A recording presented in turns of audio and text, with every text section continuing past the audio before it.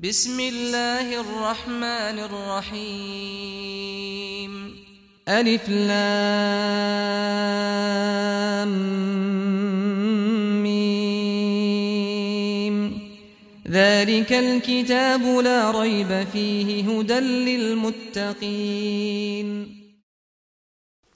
أعوذ بالله السميع العليم من الشيطان اللعين الرجيم. بسم الله الرحمن الرحيم.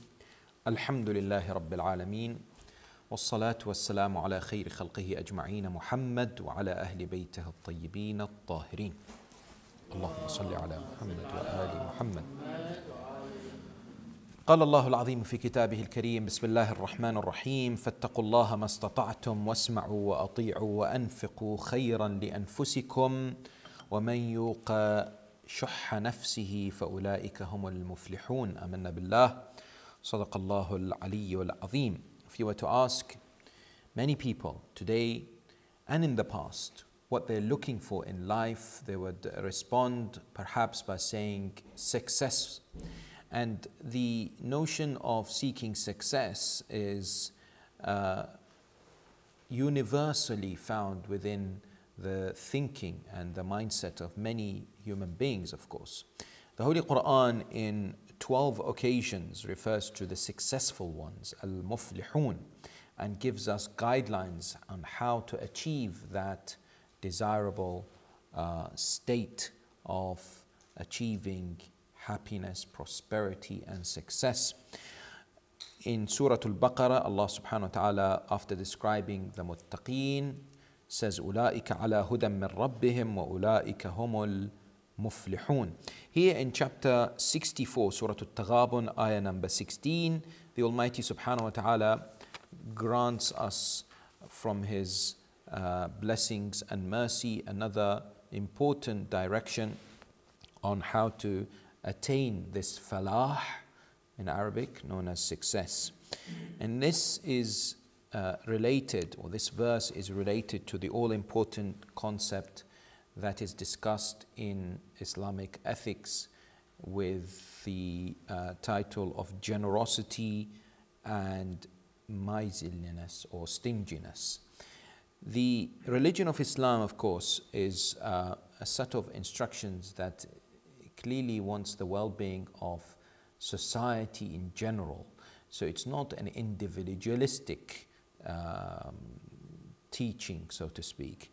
It encourages people to build on community cohesion, thinking about others, to break the tendency of being self-centered, egoistic in thinking, and therefore espouses this notion of building good relationships with others, helping and supporting others in the community and in society by and large. And one of the ways in which we can do this is through the practice of generosity, known in Arabic as as-sakha or al-karam. These are terms, or as well as al-jud. These are terms that are synonymously sometimes used to denote generosity. The Holy Qur'an in many areas encourages the believers to display and exhibit generous behavior throughout their lives. And indeed, the teachings of the Ahl al-Bayt alayhum as-salam point to the excellence of being a generous individual. The Holy Prophet, peace and blessings be upon him and his holy progeny, in a beautiful hadith which is found in Bihar al-Anwar in volume 8, says, As-Sakhiyu, of Bihar al-Anwar, volume 73 rather for this, As-Sakhiyu qareebun min Allah, qareebun min al-nas, qareebun min al-Jannah, ba'idun min al-nar. The generous is close to God, close to people, close to Jannah, but far from Jahannam. وَالْبَخِيلُ بَعِيدٌ مِّنَ اللَّهِ بَعِيدٌ مِّنَ النَّاسِ بَعِيدٌ مِّنَ الْجَنَّةِ قَرِيبٌ مِّنَ النَّارِ. The stingy, miserly person is far from God, is far from people, is far from Jannah, but is close to hell. Very beautifully put together by the Holy Prophet, peace and blessings be upon him and his holy progeny. And of course, yes, They are close to Allah because it's a noble, virtuous characteristic. They're close to Jannah because they will attain this because of their hard work. But also, people like generous individuals. They praise people who are generous and are not, so to speak, tight with their wealth or belongings or whatever it is, but are open and supportive and wish to give as much as they can. The Holy Prophet, peace and blessings be upon him, this time in Al-Bihar, volume 8, peace and blessings be upon him and his progeny, says, إِنَّ السَّخَاءَ شَجَرَةٌ مِّنْ أَشْجَارِ الْجَنَّةِ. Now he describes this generosity, sakha, as a tree. And this tree has its branches in dunya. Whomsoever practices generosity in dunya will hold on to some of the branches of this tree from Jannah.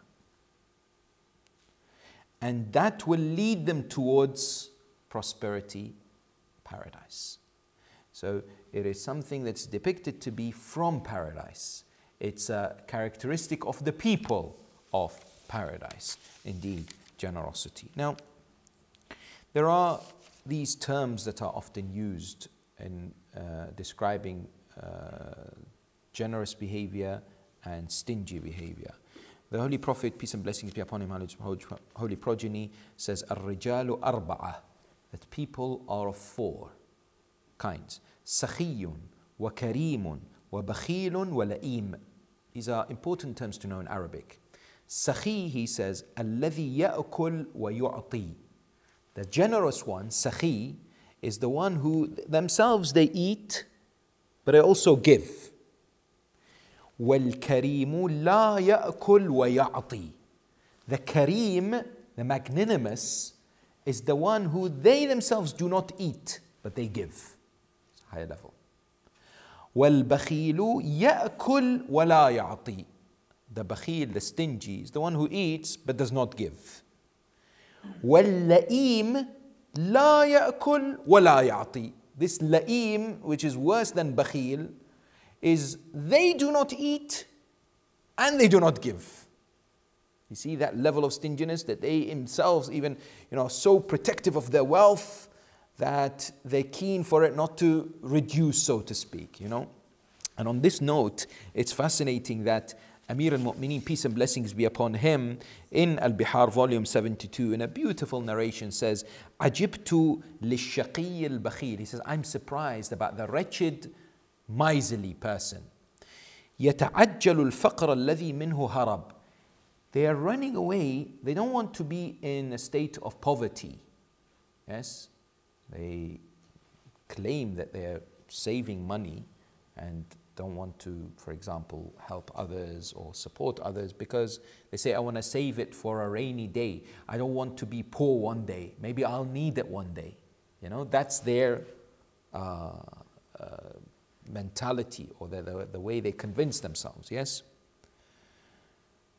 وَيَفُوتُهُ الْغِنَى الَّذِي إِيَّاهُ طَلَبْ. In this process, the state of being wealthy that he is looking for, he does not attain to. Because he doesn't consider himself wealthy, because he's constantly watching how much he's spending, he or she, yes?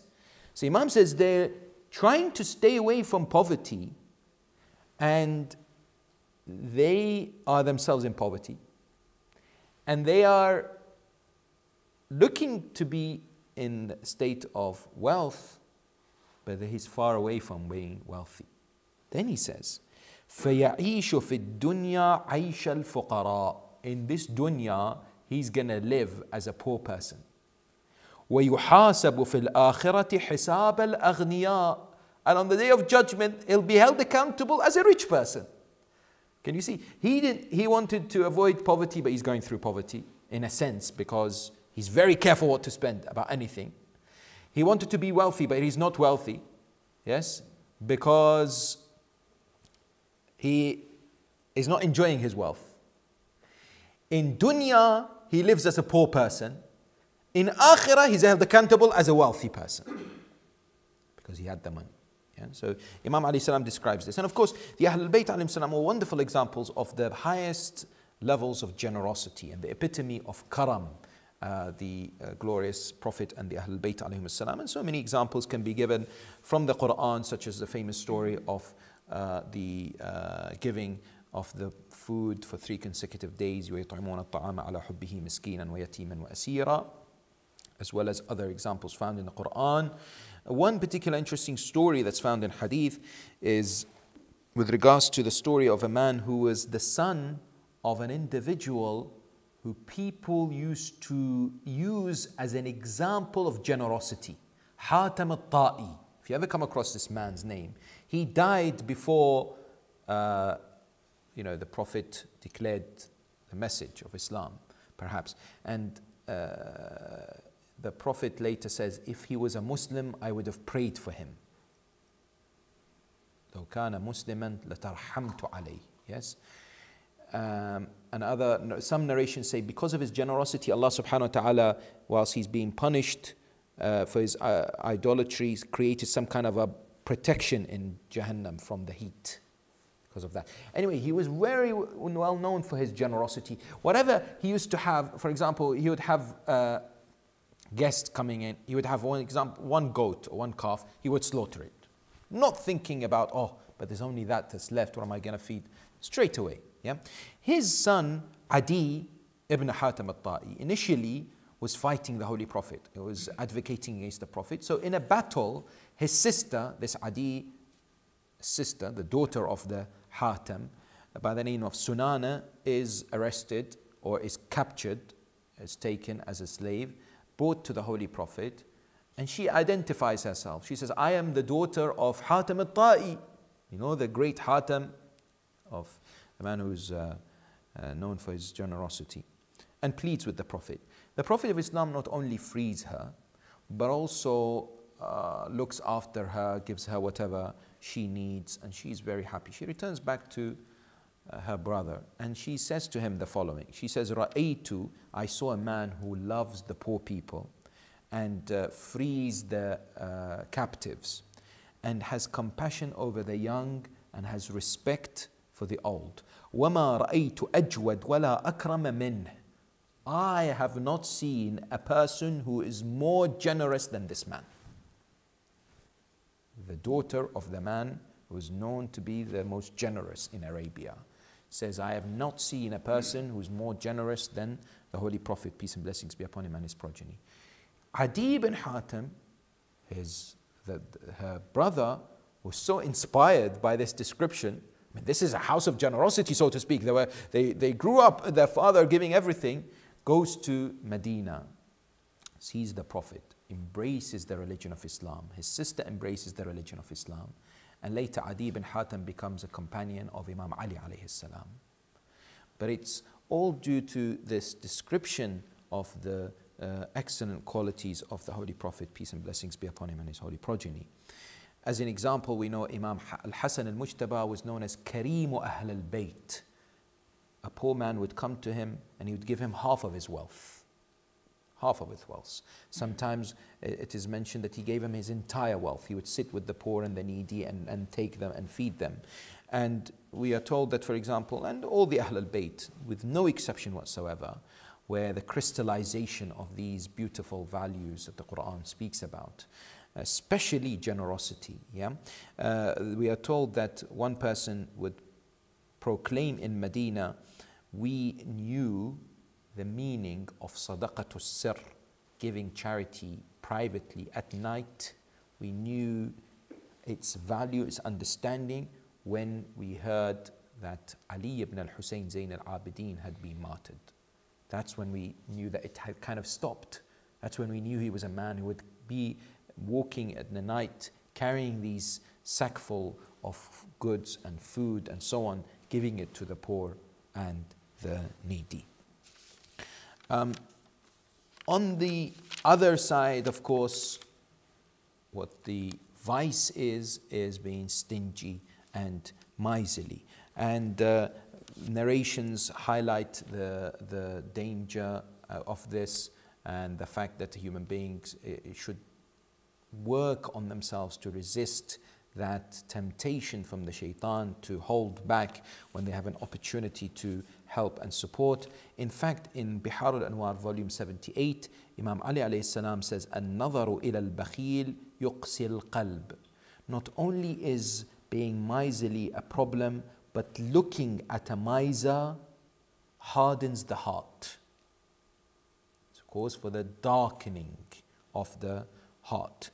And as much as the Ahl al-Bayt alayhum as-salam were the manifestation of the verses on the Qur'an which explain and support and encourage generosity, their enemies were also examples of stinginess. Abu Ja'far al-Mansur, he's a well-known Abbasid caliph. He is today known to be one of the stingiest caliphs, a man who was truly bakhil, and many examples are given about his life. We are told that one day he wanted a special door built from his palace onto the mosque. So he got a person to build him this door. It took a while, the construction, and he gives him 2 dirhams, just 2 dirhams, and says, take it for the whole work that he did. 2 dirhams, and it's not even dinar, so they're not gold coins, silver coins. Once his life was in danger, he was going through a particularly vicious ailment or condition, and a doctor came and treated him, and he was somehow saved. This caliph, Abu Ja'far al-Mansur, gives the doctor a piece of bread as a reward for saving his life. So this doctor, he was in shock and disbelief. So he picked up this piece of bread and wrapped it around his neck, just like that, and started walking in the marketplaces. So people started thinking, why is this doctor well known wrapped a piece of bread around his neck? So they kept asking him, and he kept saying, this is my reward from the caliph for saving his life. So then when the caliph heard, he summoned him. You would think that when he summons him, he says, you know what, don't embarrass me in front of everyone, here's some money. He says, give me this loaf. He takes 3/4 of it and says, you don't deserve the whole loaf. He gives him 1/4 of it back.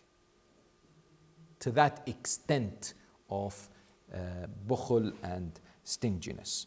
And unfortunately, sometimes we have this in different shapes and forms. It kind of makes our way. I remember reading that once there was a person who was dying, in his deathbed, suffering from the last moments in his life, and they had 2 of the friends. They were not relatives who were sitting next to him. So they thought he had gone unconscious, so they began talking about the funeral. What should they do when it comes to this person dying? So the first person said, I think we'll get a car and, we'll transport the body to the cemetery using the car, special car that carries the bodies. The second person said, that's too expensive. I think we get a few people and we carry the body. We don't really want to spend money on a car. And then whilst they were discussing and debating this poor man who was about to die wakes up and says, I've decided to walk to my grave. To that extent, to say to them, look, what are you talking about? To that level. It is mentioned that once a husband and a wife were presented, the wife had cooked some food, presented it to the husband. The husband looked and said, how delicious this food would have been if it wasn't for so many people here. The wife says, but there's only me and you. There's no one else here. He says, yes, but it would be more delicious if it was just me and the plate. Yes? As if that's the extent to that sometimes people would be going towards when thinking about this fear of poverty, so to speak. This verse talks about an extreme or another level of bukhul, which is known as shuh. وَمَنْ يُوقَ شُحَّ نَفْسِهِ. Now what is shuh? We are told from a narration from Imam al-Sadiq alayhi salam, الشحيح أشد من البخيل.